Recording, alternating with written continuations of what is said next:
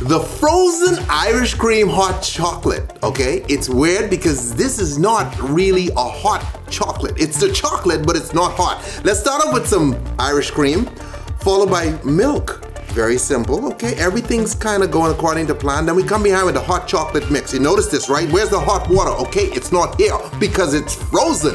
Blend it all together and that's our delicious mix. We put it in a regular hot chocolate glass and this whipped cream we topping it with is spiked, okay? That's 25% alcohol in that.